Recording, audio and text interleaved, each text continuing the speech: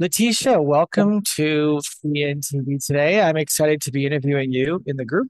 Happy Monday. Where are you in the world, Leticia? Happy Monday, Amos. I'm in London, UK. Beautiful. Despite of my picture in the background, I'm in London. Um, Yes, and it's a Amazing. very lovely weather today. It's absolutely amazing. Good. And you guys are like late afternoon there. So in London, Leticia, for those that have not met you yet, what are you up to in the world? If you were to introduce yourself and say, my name's Leticia, and in 1 minute, this is what I do, what would you say? Because you do a lot of stuff. I do, yeah. And I even for myself, I when somebody asks me, who are you? What do you do? I'm like, oh my gosh, I start to stumble. I'm like, I don't know which one to tell you. Um, so I would call myself a humanitarianist because I everything that I do is surrounded around humanitarian work. So I have a charity that I run called Lit Space. And with that organization, we are helping people from underprivileged backgrounds. So we provide them with various types of education, self-development, provide them with financial education as well. And we also provide them, those ones that are facing food insecurities, with food as well. Recently we had a project in the Congo where there's a lot of displaced people due to some wars that are in the Congo. Not everybody knows about these wars, but there's wars that's been going on for years over there. And I've been able to provide food through the organization. I've been able to provide food for many families over there. And also, a lot of them we found were complaining that they're very cold because they're living in camps. So we've provided them with blankets, things to keep warm. And also, what we've been doing is I have a team over there who would go around and look at which women or well, now we're going to get into men as well, but we started off with women because when we started it, it was Women's International Month, and we would pick which women we see are showing leadership skills, and then we will provide them with some materials to be able to get themselves back on their feet, so they'll be able to maybe learn to make pastries so they can sell in the local market or just sell to people around their area so that they can have some kind of financial means to get by for themselves.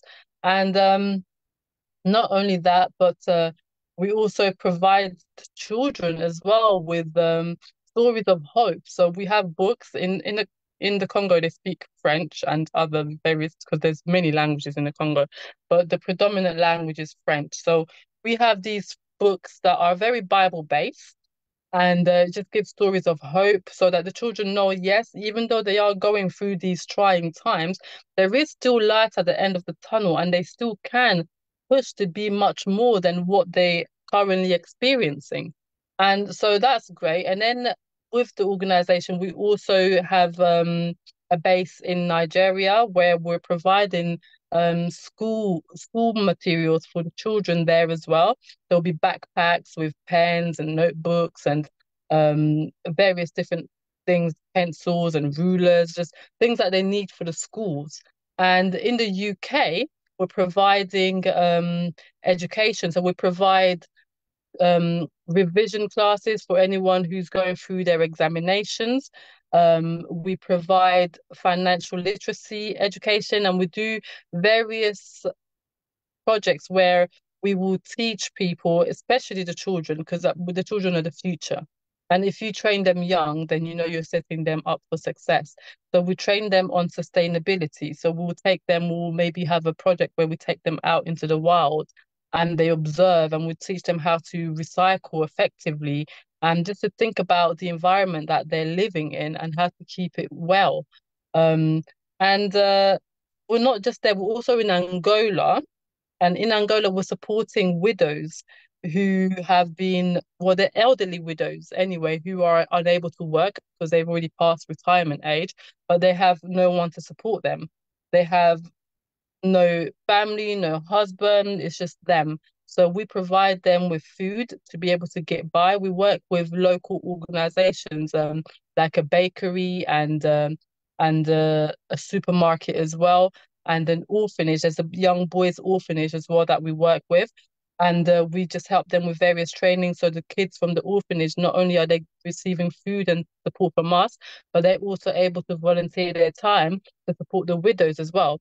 So it's about developing the people to be able to help one another as well and provide sustainable solutions for themselves so that they can become, well, what's the word? Become self-sustainable.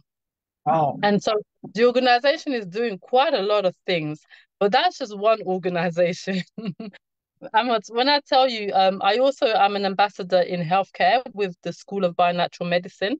And again, that one is bringing quality healthcare that is affordable.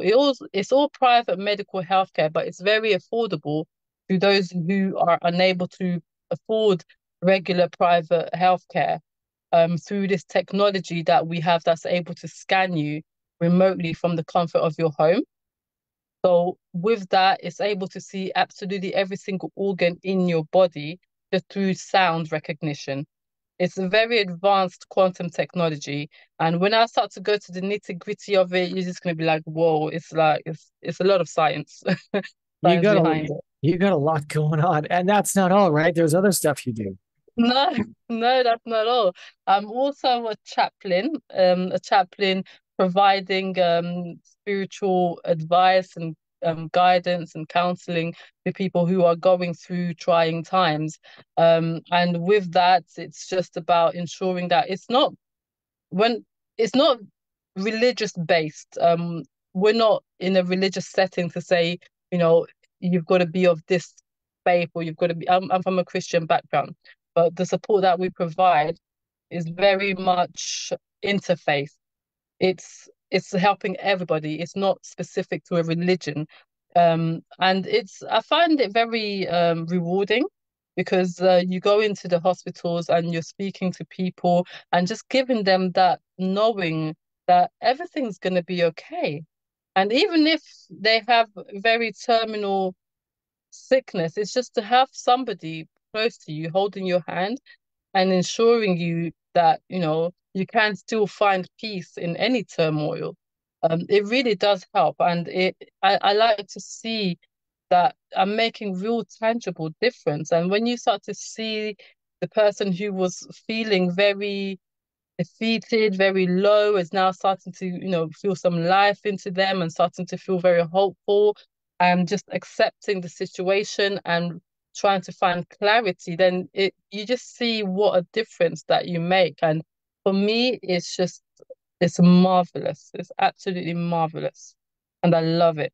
Where did you get Do the you desire for all this? Where did you, as a kid, like what made you want to do all this?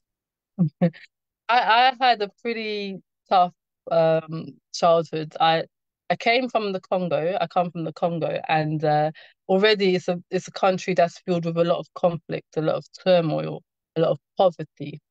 And then our family decided to migrate in the early 90s. We came to the UK just to seek a better life. And even with that, still, we were subjected to a lot of poverty as well. Parents didn't really know how to speak the language, and in terms of job, my mom didn't really. She was a stay-at-home mom, so we just had to really. It was a struggling time. Some of the things that other kids had, we didn't have, and there was some trips that the school would arrange and we couldn't go because we couldn't afford it. There were things that the other kids would have and they come and knock on your door and you say, let's go play out, but you can't really participate because you didn't have the same things that they had. So when they're all riding bikes, going around and you don't have one, you're left out. When they're all skating or playing on their skateboards, you don't have one, so you're left out. So, it was quite difficult. But I always had this thing in me that said, you know what? I need to make a difference and I need to take my family from where we are to somewhere different. And this is the spirit that I've always had in me. So I've tried various different businesses in my lifetime. I was in school trying to make money. I would be hiding in a corner, just plaiting people's hair for extra money, just so I could be able to afford even lunch, because we used to get given like £5 a week lunch money, and that don't get you nowhere. It really doesn't get you nowhere. And so I had to find a way to be able to support myself. And so I started I learned how to braid hair, and all the kids in the school be like, yeah, come and braid my hair too. And I'm like, yeah, yeah. But then we have class. I'm like, okay, how do I do it? So we have to hide. So I would be bunking. I'll be in the school, but I'll be bunking the lessons, just to be doing somebody's hair, just for the cash, because we needed it, you know. And when I reached the age where I was able to get a job at 16, I was like, yes. I felt like I was free now. I was like, yes, I need to get a job so I can support myself and be able to do things for myself. And even when I was doing that, I remember I was having a conversation with this lady, and we was doing the same job, and she was like in her 50s. And I remember when we was talking and she was complaining about her pay, and our pay was very close, very, very similar to each other. And I got this chill in me, and it just shook me.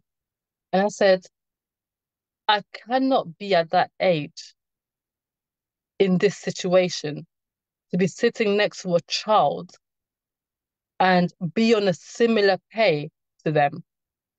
It was like a light bulb moment, and it made me scared. I said, I need to find a way to help myself and then also try to get other people out of that, because you can see how it becomes a cycle. You live a hard life and that's all you know, and that's what you pass on to your children. So I just had that thing in me that said, I have to break that chain. And so I would try various businesses. At 24, I then, because yeah, there was a period where I started also making clothes. So I would design clothes and make it, and then people were like, yeah, make me something as well. I was like, okay, I'm doing really good with this. So I started a fashion business. And then that didn't go well because again, it's about the mentoring that you get, and the people around you, the support that you have. And I just didn't have that support because I was coming from a place where, the people that I was looking up to didn't really know much about business, and you can't blame them. They tried what they could to make a living. And so that didn't work out. And then I tried another business in it's very different. It was like ice cream, but it was dairy-free ice cream. And and then I started getting stores in the shopping malls. So we was like hopping from one shopping mall to another, just getting the stands, the pop-up stores. And that was going good until the business partner that I had just became a whole different person. And I just said, you know what, instead of getting into any conflict or whatever, because I've always been the kind of person that just wants to keep the peace, I'll just take myself out of it just to avoid any further issues. And I did. Unfortunately for her, she didn't carry on because I was actually the backbone of the business. Um, I stepped out of it. And then I went back into the world of work. I was working for somebody, but I was just never satisfied. Never satisfied. Until I said I have to find my own path. And so I did. Now I just do so many things. So many things. And sometimes I wonder how I cope, but I guess the good Lord is keeping me going. Well, you clearly you're wired for it. You're wired to. It's amazing your story of as a kid, you're hungry for more. You're braiding hair in the hallways, ditching school to take care of yourself because you're like, someone's got to take care of me. And then, so it's all sorts of creativity, resilience. And what's next for you then? What what's the rest of this year going to Wow. bring? They say the sky is the limit. I think we could go beyond the skies. We could go into a whole other planet. Um, but what's next for me? I have a lot of big ideas, and if I tell you, you're gonna think this woman is bonkers, right? But for me, it's I want to build homes for these people who have been displaced towards there's millions of them, and they living in camps where they literally have it's no shelter because some of the some of the tents that they live in are ripped, and when the rain comes, it goes inside, and everything, the little that they have is damaged. And these are people who some of them were farmers, some of them had small businesses here and there, just trying, in the market, trying to make a living. And then the unrest came, they had to flee. And for me, it's like I can see how that really damages a person's mental state and it causes depression. And it's even worse than the depression that you might think people face here. I mean, I can't knock anybody's problems, no, because Lord knows I've been through a hell of a lot myself as well. But when you think about the fact that even through those severely trying times that I still had shelter, I still had food, I still knew where I would get my next meal. I just need to open the fridge. But when you've got people who've lost absolutely everything, and those are the bare minimums, and how can somebody aspire to be much more in life when they don't even have the bare minimum? So my next step is really to try and help build um homes, build vocational colleges as well to help train the young kids on skills because there's a lot of skill gaps in a lot of places. And I'm not just talking about, in Africa. Here in the UK, yes, there's they may get some support, but just we need to do more with them to be able to help them understand that they can be so much more. Because a lot of the troubles that we go through in life is just because we don't have that support. And sometimes you just need somebody to believe in you, and that can make the biggest difference. Oh So yeah. I have very many plans for the future. And it's hard to lay it all down, but my joy is to be able to say that I've been able to help umpteen millions of people in the world, and I've made a true difference. I think that that's really my joy, to be able to say on my bed when I'm like 155 years old, to say, you know, I actually made a real difference in the world and it's tangible difference that I can see. That is how I want to end my world, really. Wow. Leticia, thank you. You're already making a difference here today, this morning, or this afternoon in UK. Thank you for Mm. being on ENTV today. After the interview, please drop any links in the Facebook post in the comments section you have to direct people to wherever you want to direct them to. Your story is Absolutely. inspiring. I'm going to tag a couple people that I think should interview you in their groups. They also have groups they can interview you in. And I just want to Thank go you. to you for, we're going to wrap here in a sec, but closing thoughts, closing remarks. You're very inspirational, Leticia. Thank you. Thank you. My closing remarks, and I say this to a lot of people, no matter what you go through, don't let anyone take anything from you except notes. They need to grab a pen and paper and take notes from you. See how you're living, see the difference that you're making, the moves that you're making, and take notes for themselves. Don't let them take anything else. I wow, love that. Take notes, make them take notes. Okay, Exactly. ENTV Exactly. today, please reach out to Leticia. Let her know what you appreciate about her in this in the comments and connect with her. She'd love to connect with you. Leticia, we'll keep chatting offline now. But thank you for being here, Leticia. This has been really, really great. It has. Thank you for having me, and I really appreciate it. Thank you. My pleasure.